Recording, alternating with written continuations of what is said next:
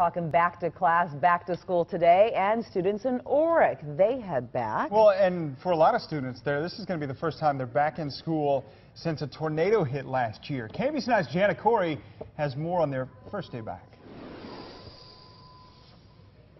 The first day students back to school, back in class here, and look at this. They're coming back to the work continuing as they're trying to get that roof repaired after that EF2 tornado came through in the spring. So the work still continuing even on this first day back to class for students here in Orrick.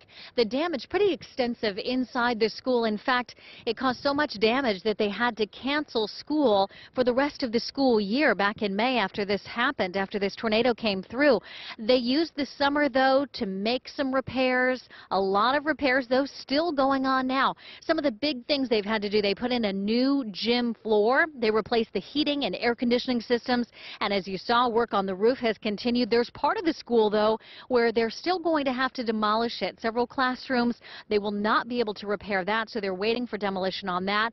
But so much work has happened. So many members of this community coming together over the summer months to get school back open in time for these students and to try to make it a welcoming place, as so many coming back now, seeing the school inside for the first time now on this first day back after that tornado in the spring. We're live in Orrick. I'm Jana Corey, KMBC 9 News.